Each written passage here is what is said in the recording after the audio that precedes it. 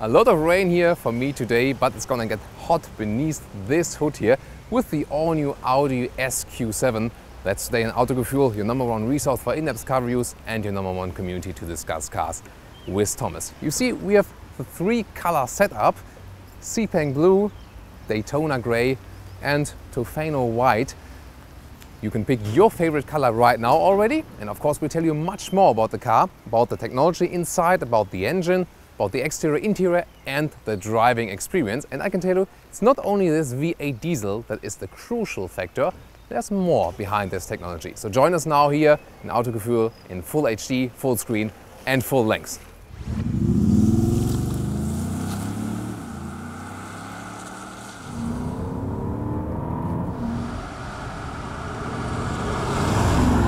The SQ7 features a special front grille that's even looking more massive than the normal Q7 one, and of course special sporty spoilers there.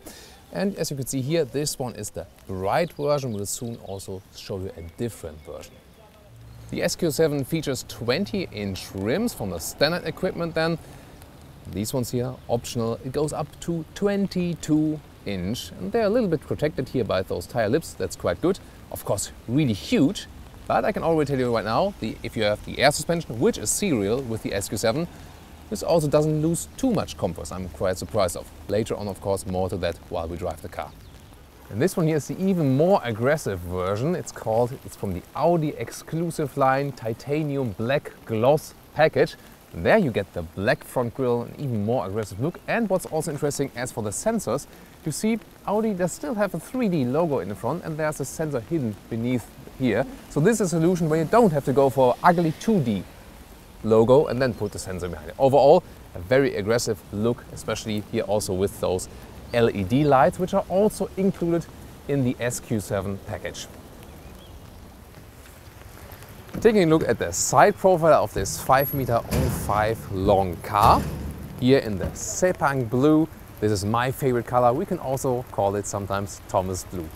Here we got the contrasting side mirror caps, as well as 21-inch alloys. And you see, well, this huge car already, here the rims look rather small, even if it's already 21-inch. Wow.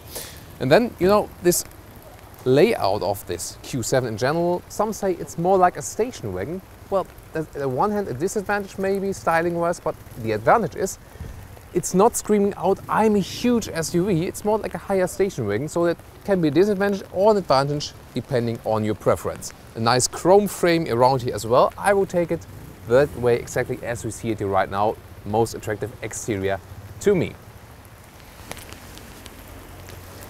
And in contrast to that, the one in white and with the black gloss package. It's also a very interesting color combination, definitely a very aggressive one. I would prefer the blue one, but maybe that is your favorite. We see also the 2-color alloys, those ones are very beautiful, and behind that one optionally the massive ceramic brakes. Wow, it's great because the alloys don't get so dirty then. And of course 2,300 kilograms is the weight of the car, and therefore the big ceramic brakes can also help the braking performance.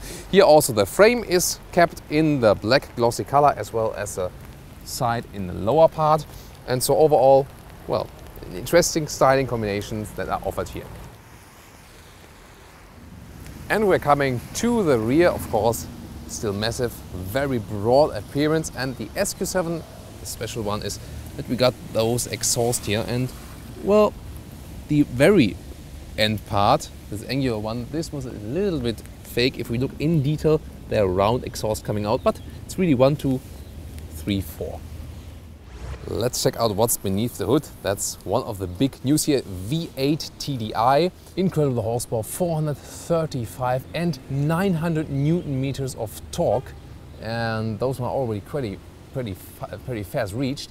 And the thing is, with this one you can match all the performance of a big petrol engine. 4.8 seconds from 0 to 100 kilometers or 0 to 60 miles an hour. Really impressive figures. And even more in the technology part, we have first of all 2 turbochargers, one running at low RPMs, the second one then also at higher RPMs parallel, and a supercharger. So turbocharger 2 plus 1 supercharger, electrically powered as well, and so you have those 3 boosts for that engine. I think it's a little bit over-engineered, but of course it enables you power at any time. And the big news you can already see in the close-up, here it says 48 volt. What does that mean? That's actually the real new technology. We've presented it to you a while ago, 2 years ago, in a RS5 concept. And here they've changed the power supply of the car, the internal power system, from 12 volt in parts to 48 volt to, for example, power the supercharger, Verdichter it would be in German, and also the electromechanical tilting function, or the anti-tilting function, that reduces that the car is rolling in corners. We'll get more into the details when we drive the car, of course. However, the rest of the system here, so for example, if you have the standard 12 volt power chargers for your maybe smartphone with an adapter and stuff, that will still run on 12 volt, also, you know, when putting up the windows or lowering them again. And I've talked to the expert, they say it will also remain at 12 volts because for those easy systems, 48 volt would be too much, you know, and they have to make me protect it, you know, when you're grabbing the window buttons. However, it also gives us an outview to the future because with the electrification of cars, the power systems will rise. You need more power internally, and so we will partly see those 48 volt machines in the future, especially with the Audi model and also with other car brands. If there's a cutaway model available, I would always like to show you that one. Here it is the case. It's still a very heavy car, as I've told you, with 2,300 kilograms. Especially also because the engine is very heavy. However, they have to try to save weight with the aluminum chassis, so most parts are really, you can see from the outer, from aluminum. However, it's a compound, you can see here also very well in a different color. This one here is then from steel, because these ones here are the parts, you know, where you get the most stiffness, especially for side crashes, and therefore they have made that one here from steel then, and from the inside and also from the later parts, also the hood and stuff, all are from aluminum. Let's get inside here with the very beautiful car key, also special with the SQ7 logo. Very solid door handles, also the closing sound of the doors. This is all perfection. By the way, here another detail, here this accentuation line in the design. I also like that one, that you can do such things nowadays. Inside of the doors here, a great Alcantara surface, feels very soft, and also design-wise, just great. Contrast stitches here, and I also like the wood inlet. This one here is a black matte wood. It feels very natural, very nice when touching it, although I'm usually preferring brighter wood, but here it very much fits to the black and white atmosphere of the car in general. Also, real metal is used here, and with the matte aluminum, just great styling ideas they have here. If we move on further to the interior, then you can see the flattened end steering wheel, very sporty, and you already got a lot of equipment if you pick the SQ7. You can also turn on the ignition. Then you can see the Audi virtual cockpit. That one is optionally though. I would also be satisfied with the analog cockpit. However, if you pick the virtual one, you can change the views. That is the advantage of that one. For example, you know, change the RPM, and the speedometer is smaller or bigger again. And there are also certain layouts. For example, you can pick a different layout here. This one is layout sport. You can also pick layout classic. Then you don't have the RPM meter central, but you know, have a different layout. It takes some time always. Says layout is loading. Then you have this more classic layout with RPM on the left and speed on the right. And you always get, for example, the GPS information in there. And even for the SQ7, lap timer is included here. I'm not sure, you know, you can start here, starting round 1. If you would use that in the SQ7, who would go on the Nordschleife with that one? I wouldn't, but at least you can lap time wise. Also included in the SQ7 package are those high floor mats. You can see it right here. Very nice, very comfortable, even if it's just for your feet. And what is also included in the SQ7 package are those sports seats we see here. Black and white is a nice styling, but you know, only the surface with ripped off skin of an innocent being are available. So there's no other option here for the SQ7. That's really a pity because, for example, all the other parts here, for example, in the inside of the doors, or also then the ceiling, this is extraordinarily done from Alcantara, and I would just wish that option also for the seats, or better even in the standard equipment, that you got Alcantara also on the seats. And the seating position is upright and very comfortable, so no moans about that, and a lot of space you already feel it right here. And of course you immediately get the impression that this interior is maybe one of the most refined in all of the automotive industry, and not only mean premium brands, also a luxury brand. So some cars that are twice the price than this one have less good interiors. This one is one of the best interiors overall as for the interior refinement. And talking about the price of the SQ7, this vehicle here is at least 90,000 euros, for example, taking the German reference price 2017. It will also be available in the US then. And well, other SQ7 are also quite expensive. It starts at, for example, 60,000 euros in Germany, so 30,000 euros more. But Audi even says it would be a price advantage because you get this high package already. So if you have an equally highly equipped Q7, the SQ7 is not that much more expensive. And again, enjoy this cockpit overview here with me. As I said, one of my favorite interiors. It also counts, for example, for the new Audi A4. And you might remember, the Audi A4, the owner generation, is the same platform than this one, the new MLB platform. And you can see that they share a lot of parts. Especially love the brushed aluminum here in the middle part. Also, just when going over it, it feels, and also the sound it makes. So you have a sensual experience here in the interior, and all of the buttons as well. There's this Audi sound laboratory where they spent millions that the buttons make those sounds here. You see, there's even a sound difference between the lower and the higher one. High tone, low tone. Very interesting. And I mean, those ones are the features where people say, okay, I pay a lot more money for an Audi than for another non-premium brand, and that's maybe one of the reasons. Also, if you compare it to Mercedes and BMW, for the interior refinement, at the moment, no one beats Audi in case. And if we take a look at the vent control, you can see there's another visual highlight. If I just touch it here, the symbol gets a little bit bigger even before I control something.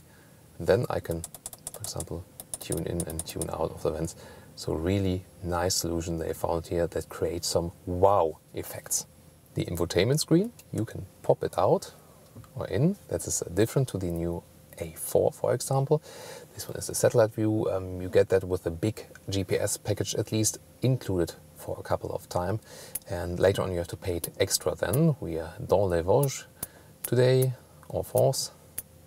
And we can also show you some of the other menus. The GPS is working very well, by the way. The menu here is a classic Audi menu. We can scroll through. It's not a touchscreen. Maybe they should consider that, for example, for the co-drive, but then it's quite far away in there. You can connect your phone via Bluetooth, for example, comes automatically. German menu today for our German viewers, but most of the stuff is not really different in other languages. Here you can change some vehicle data, set for example the Audi Drive Select to dynamic mode. It has to do with the steering, how the throttle input is, and also the suspension here, for example, when you have the adaptive air suspension. I usually prefer just the comfort mode. And all-road mode would be also possible. Then you can see, for example, the turning angles of the vehicle. Of course, we have an all-wheel drive here, the Quattro, which sends also a lot of power to the rear wheels, but not as much as, for example, in a Porsche. You control the infotainment screen with its classic knob, and you also have some hotkeys. And then you also got this new touchpad, and there you can, for example, also go to the menu, and it gives you even a little bit of a feedback. It's very interesting. You can put some hotkeys here as well. For example, just program them that, for example, with 2 you get to your favorite radio station. With 4 you get to the media selection or something like that. And here in the GPS I can also show you, you can type in the letters. For example, I want to go to Berlin. B. I just write them on this special touchpad. L. Storage spaces, start at the inside of the doors. There's reasonable space, definitely. Also in the glove box, that can also be cooled. Then there's narrow space in the front with another 12-volt power supply. Beverage holders, they are adaptive. You can put the bottles in here, and there's also a space specially designed for the car key. Fits exactly in size here. And if I put it right here, just the car was closed here in that second. So another space in the middle console, and we can flip up the armrest and then can put our smartphone here. If you, for example, have the loading function here, the special one with the logo on your smartphone. It works, doesn't work with the older Apple devices, and you need a special cover for that. And USB functions, and there we will also plug in for the smartphone connect. So there's also the Audi smartphone interface available now, but if you then plug in the phone with USB, then you see CarPlay automatically gets activated. The first time you have to confirm it, then it's active, and you have your favorite music then via cable. Well, I usually just do it with the Bluetooth, but you know, you have this possibility here as well. And then you're in either in the CarPlay menu, and you can access the Audi multimedia interface here always, or just, for example, go to the phone. Siri is not working at the moment because I don't have an internet connection right now, but I can use the phone anyway, and you can scroll through the numbers, dialing right here, or, well, I thought that would have been a good solution if you had this favorite numpad. That one could also be used for dialing numbers, but that's not the case here. That interface is not really corresponding. But anyway, nice to have the possibility for Apple CarPlay here now. Of course, you have to pick it as an option. Let's check out the space in the rear. And it's a very long car, but also the using of the space is very good here. You see here, knee space, almost a hand long, and that's the seat setup as I would be driving with height 1.86 m. Also, we don't have the panoramic roof inbuilt here, and I can almost also put a hand above my head. Really great space also there, so really there can't be any more space, maybe in another SUV. So it's one of the biggest ones I've seen here from the interior. My favorite feature is that you can also change, for example, you have a lying seating position, but you can also change the rear part of the seat here. You can see the difference here now. So you can also have a very upright seating position, and I can tell you, the seating position here in the rear with this full-size SUV, the Q7, is better than in some of the very high luxury sedans, because you have this upright seating position. Optionally, there's also a 4-zone AC available, so 2 zones in the front, 2 in the back. And again, great sound here when turning. Just the highest quality possible with nice visualizations, no matter if you press vents or temperature for each person. And every single seat here in the rear can also be adjusted in the length. And even if I'm almost all the way in the front, I can still sit here. Then you can lengthen the trunk space behind you, and it's more important if you have the 7-seater, then you can move with this seat a little bit in the front, and then it's also possible to go with 2 more adults in the back. And, well, there's no power supply, for example, for a laptop here. That's a pity, really. But 2 more 12-volt power supplies for your phones. But again, I would have wished, for example, like in a Skoda Superb or something like that we have a big plug in here where I could charge my MacBook or so. And now let's check out the trunk. First of all, it says the sensors. Yeah, it's stopping, you see it right here. And then you can continue the process. See, also the sensor is reacting quite well, so for example, to protect your children. And you can also push it up manually in case if you want to set the height, the opening height of the trunk. Then you have certain possibilities here. First of all, it's a very wide opening, low loading sill, also very beautiful, those covers, high quality, definitely. At the side, I can also, as we have the adaptive air suspension built in, put the car even lower as for there it is. So I have an even easier entry to the trunk. And before that, you can also optionally get flipping buttons for the seats. Then you can flip the seats from behind here. It's not spec'd with this vehicle because, you know, you have to pick every single option extra. Then you can just do that manually. If I go around and hit the lever, there it is, and there's an even loading space to all of the seats. So overall, a very well usable trunk. Here behind that one, we got the Bose sound equipment. You can optionally also get a full replacement tire, but I think it won't work with the optionally Bose bass boost here. Also, there are certain possibilities to split the trunk. This is also a practical solution. You can vary that in the length. Overall, one of the best usable SUVs as for loading space. And maybe to give you one more perspective, if we also flip the other seat bench, to show you also the middle seat, first I will flip this one here up. Well, at this setup with the 5-seater, it doesn't make too much sense. But if you have the 7-seater spec that is also available for the SQ7, then you have an easy access to the third row of the seats. And here I can also show you them better. This strap below here, behind the seat belt. This is, for example, for the ISOFIX covers. And another strap right here.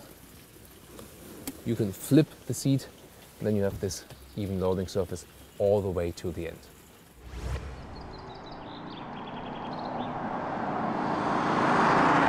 I welcome you to today's riding part, and we start with the sportier part.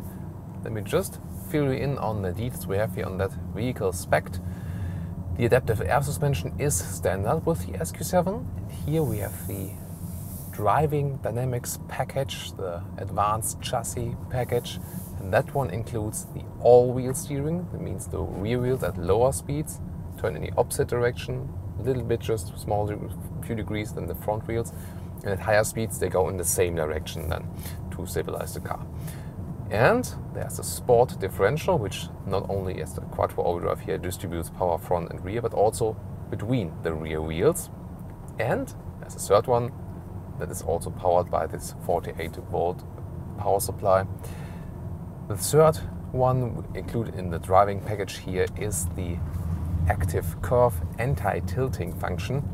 And those are electric motors on the wheels, and when they're at the outer side of a berm, when they push up the chassis so we don't lean to the outside of the corner, because that is happening with big SUVs. I would say I talked enough about the facts here.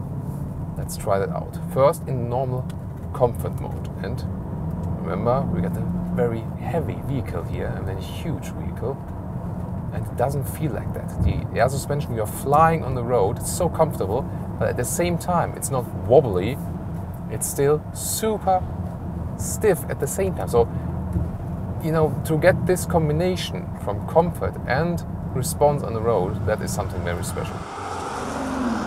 Going slower now, then the also characteristic of the car changes, and I feel also a little bit that the rear is coming just around. I can also show you when we just turn on standstill in a small circle, that for such a big vehicle with so long wheelbase, we get a relatively small turning. So look at that, come on.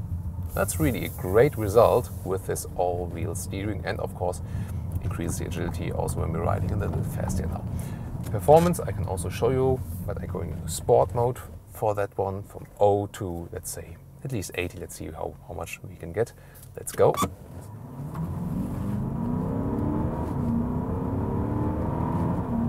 That's 80, 90 and 100. So that was 100. Wow. 4.8 seconds is the official figure.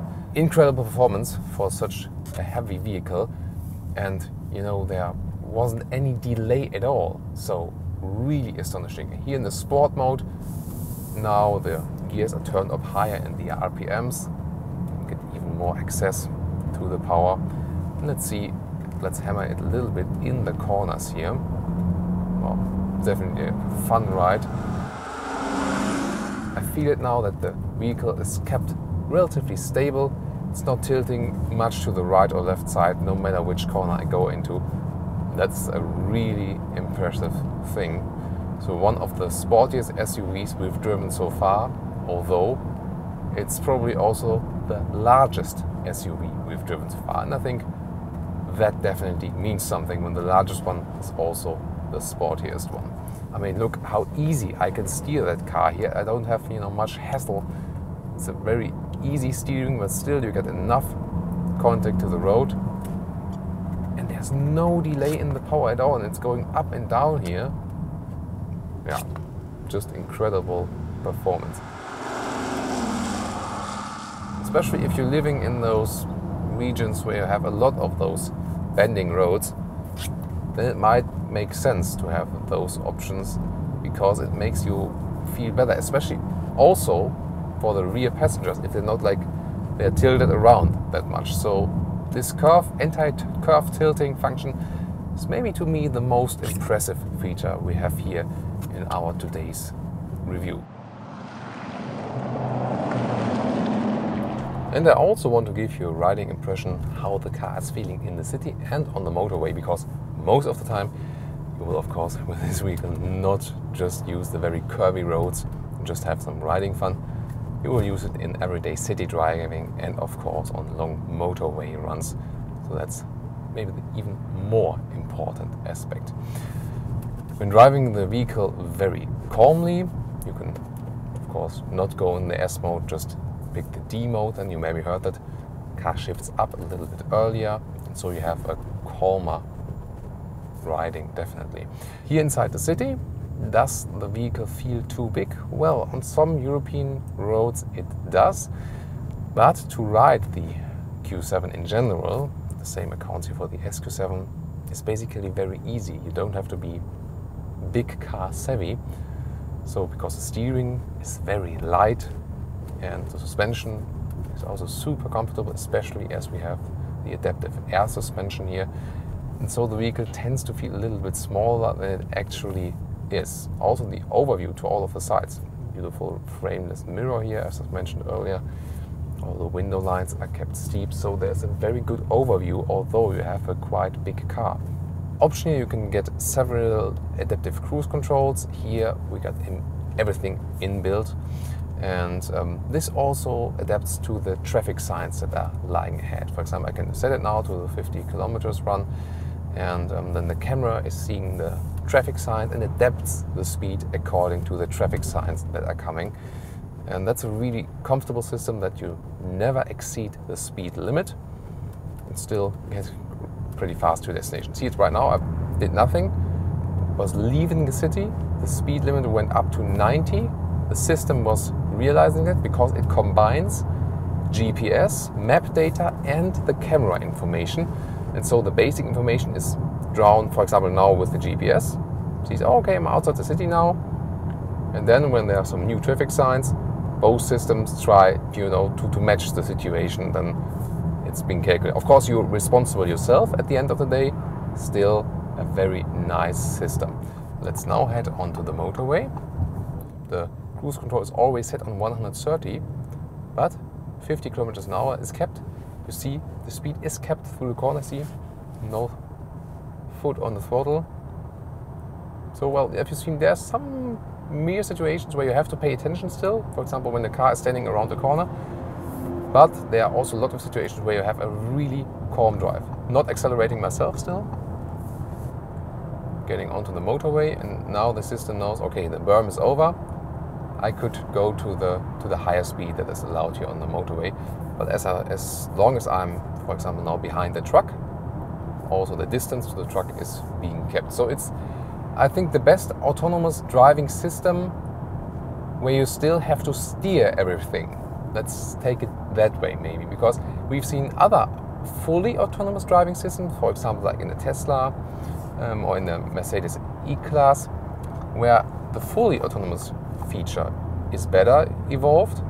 But for example, with smoothly reducing speed and corners and stuff, their Audi has figured it out. So if you would now combine, the Tesla model, where you have a lot of autonomous driving feature, the E-Class, which is very good autonomously on the motorway, and here the Q7 ACC system, if you would combine all three, then you would, I think, have the perfect autopilot already right now. It's a very interesting fact. Acceleration here on the highway, I mean, if you're not in Germany, we're not in Germany here today, we're near Basel, and for example 100 to 130, that could be a typical acceleration you could also do on non-German motorways. So let's see, again, 100 to 130, normal driving mode. Let's go. And that's it, 136 already. So you got the instant torque, and one of that reason is in lower RPM regions. There are those two turbochargers, and then only one of them is firstly active. If you get in the higher torque regions, also the second turbocharger gets active. The supercharger, again, that one that is electronically powered, that one is already active at all times and assists especially also in the low areas. And there, with this big diesel and all those charging systems, they could significantly reduce or even eliminate the so-called, it's a great German term for it, so-called Turboloch. And that's, figuratively speaking, a hole in the turbo acceleration. What is meant, that when you have a turbo lock, you don't have the immediate acceleration. You have to wait until the power of the turbo sets really in. And that's not really happening here, even in the higher speed regions. So you would, for example, at 15 kilometers an hour, pressing the throttle. And see, I don't have to wait for the car, even in the D mode. It's happening so fast, it's really incredible. If I'm in the S mode, sport mode, gears are turned up higher, even more, and then you have another differentiation, but usually it will be totally enough all the way to stay in the D mode, and then you have still, I mean, a lot of power already. It's definitely one of the best Autobahn cars, for long, partly boring rides. And here with that one, you can make your ride also relaxing, despite the big power we have beneath the hood. And now to the conclusion, the new Audi SQ7. Is it really necessary to have so much power in such a vehicle? Well, it's not necessary, of course, but also the other engines you get are already, very powerful. Those two turbochargers, one supercharger and the 48 volt, well, it's of course good for the development, maybe for future models, but for this very vehicle, I think it's a little bit over-engineered. However, in almost every respect, it's really a great car. It's a great design for SUV, especially in the sporty layout, but also diminishes a little bit this wagon look. The interior is the best I can see so far, together with the new A4, really so highly refined. It's just really a pity that we don't see an Alcantara option here for the seats. You also have a lot of space on the inside, so you can combine a very sporty car with a very versatile car. So you can use it for both purposes. The sporty riding part, well, now it comes really close to a Porsche Cayenne, which is a sister or brother model anyway, will also soon sit on this very platform here. And with this agility, with the measures with the anti-tilting function, for example, the differential we have, it's also a very sporty car as far as it goes with this weight. And of course, power at any time. So for surely one of the dream SUVs, no question. Thank you very much for watching this Autogefühl episode with Thomas. I want to hear your comments now on the exterior, interior and what we've told you with driving. And also give me your favorite color or trim you would go with the SQ7. Thanks and bye.